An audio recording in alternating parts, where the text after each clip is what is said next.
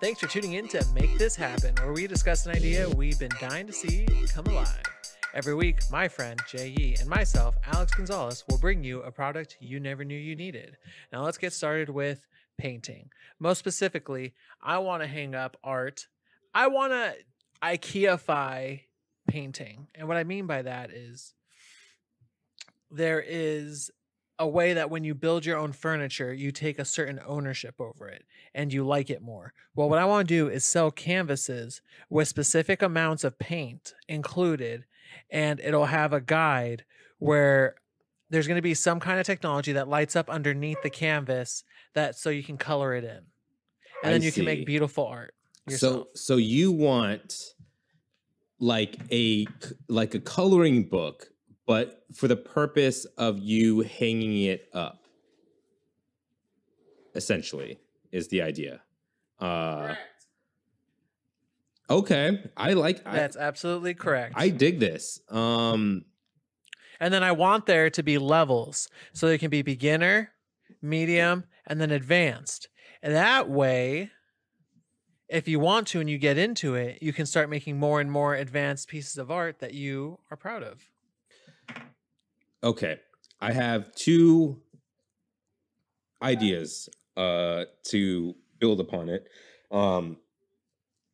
The first one, you mentioned something about lighting it up. Why don't we just make it like a coloring book where we have there's obvious areas where, you're supposed to color in to like a stencil almost. Not a stencil, but very faint lines, kind of like guidelines on where to paint. What if we have a sticker material that's easy to peel off that's on it, and there's little labels? I see. So you're thinking more like building a Gundam. And we can have it so where there's No, not like that. Where on the canvas, they'll just be you'll color in a section, then you'll be able to peel off the line. So that way you can color inside the line, so to say. I see. Okay. So you're but thinking. This is going to be a little bit more advanced. It's not coloring because you're actually going to be painting. Right. So it'll come with well, that's the point. So since you're painting, the lines will eventually disappear. It's not like colored pencil where you can't not color over the lines. True. You know what I mean? You're painting over this thing. So the lines will disappear. So you don't have to have it so the lines peel off. I mean, that would make a cool effect if you peeled off the paint or just peel the thing off and then the paint turns into something else. Yeah. I mean, that could be one thing that we do is paint it whatever colors you want. And then you peel this thing off and then it'll create a abstract art piece with different colors of what you used. I want to also with this company launch a YouTube series alongside it where there's a personality that paints with you. Yeah. So if you additionally need more help than just the instructions, there'll be someone there. So you actually kind of read my mind. I don't want it to be like a YouTube channel. I want the painting that you buy. So let's say you go into a Walmart or a Target or wherever, you go to the arts and crafts section and this is just sitting there. You pick the painting that looks the most appealing to you that you want to hang up, right? And they, like you said, different levels of difficulty and stuff like that. You take this painting home, you open it up, there's the canvas, there's all the paint that you need and some extra in case you need some extra. And then it comes with... By the way, you are right. I did Gundamify painting. Now that you're explaining it to me, yeah, I totally did that. I made painting Gunpla. Yeah. Yeah. I mean, Master I was grade, going a grade, different direction, but no, yeah, this is definitely buying a box set, but for painting. But yeah, it comes with disposable brushes, paint, and all that stuff. But it also comes with a QR code on a piece of paper, right? You scan this QR code and it'll bring up a video. And this video is going to have a personality that I wouldn't say walks you through painting it like a Bob Ross situation. I'm thinking it'll be a technique you should try. Be hey, try using the sponge here, and then you can make this effect. Try using this here, and then you could get like, try painting in they'll be this using it stroke. on the painting. Yeah, and then that you could get like, so that you can see the real examples. right, and like different textures of the paint on how you're painting it, like using a sponge or like using a special motion to give it like a different look, but not like a step to step. So it's still up to the art, yourself, your own artistic way of doing it. Like you could follow their suggestion, or you could just do it how you want to do it, you know.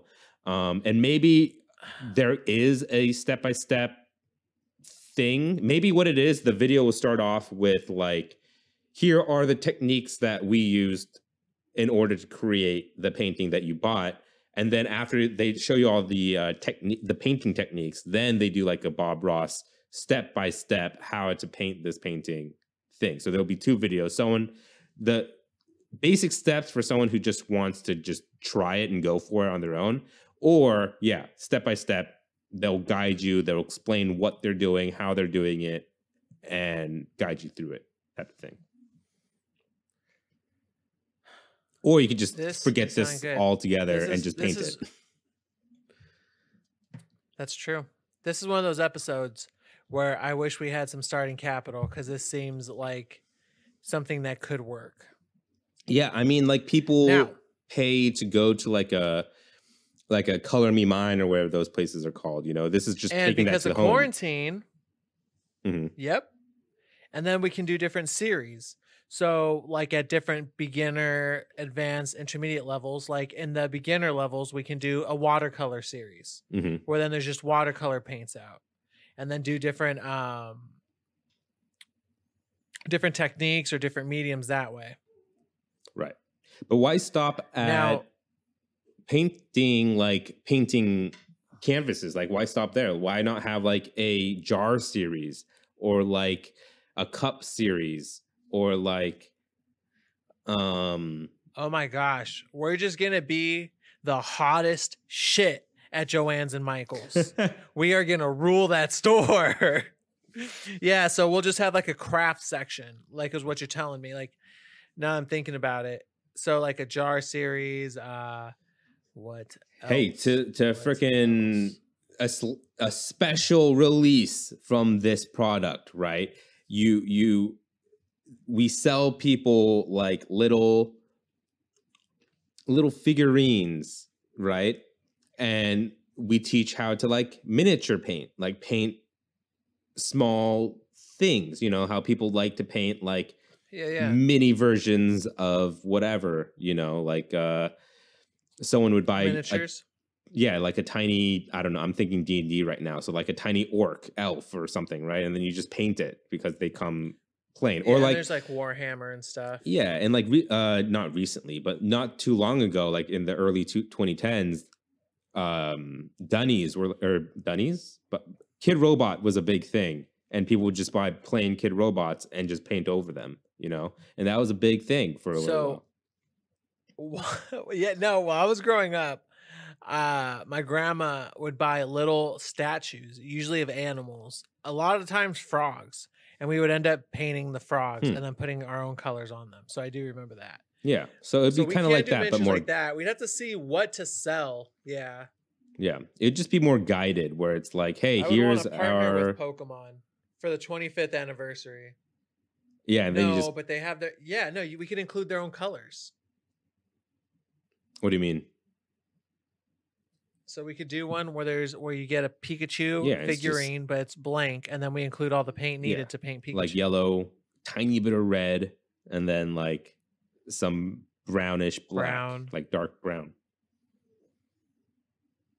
Exactly. I dig it. Obviously we can do mugs, and so we're not doing the light anymore, right?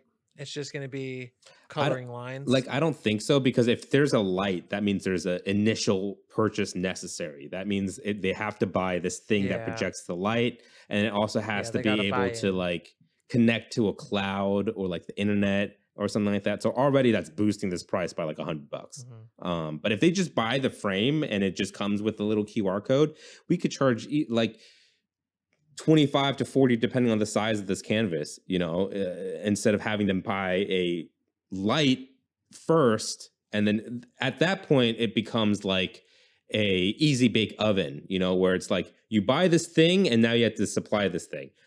But if we sell the canvas with the video separate and then maybe some guidelines that you paint over, that's just, hey, it's like that's like more like buying a Lego, where you're like, hey, I like that, I want to make it. You buy it and you make it, or you buy a bunch, you know.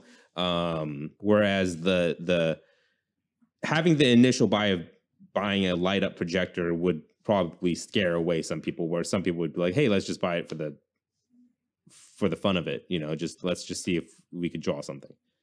That's true. We want a low cost to entry here, since we're providing paints and stuff. Now I want to know, what's the most advanced painting going to look like? Like, what can we do there? I mean, I think, what can we supply our top people who want to get into it? Do you think we should go a little bit more of an expensive route and include more quality things with it? Because at that point you're kind of ready to invest. No, I think what we could do for, or less. What do you mean? Because they're so good at painting that they probably have their own supplies, so they don't want our basic stuff. They would just want our paint, right? No, because if you're actually a painter, you probably won't even need guidelines or anything like that.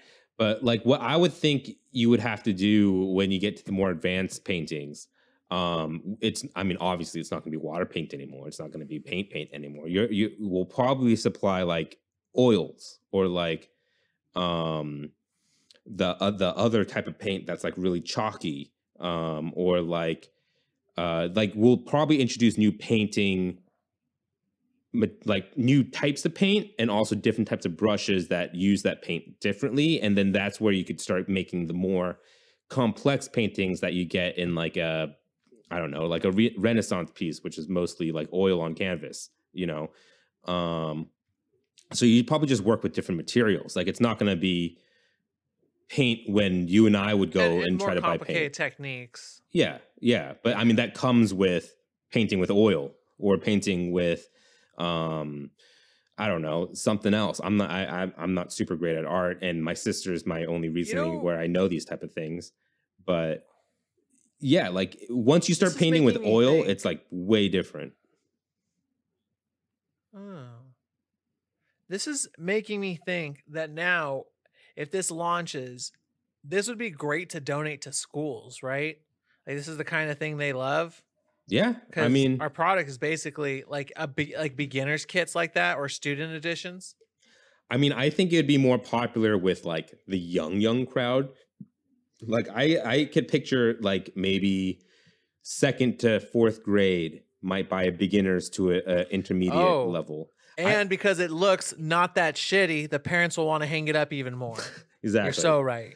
Instead of just like a crappy like thing. Once you get to like 5th, 6th, 7th grade, at that point you want your kids to, if they're artistic, you would want your kids to do your own thing, make your own style, draw your own way, so they wouldn't want to follow a coloring book, essentially. You know, at that point they want to do their own things.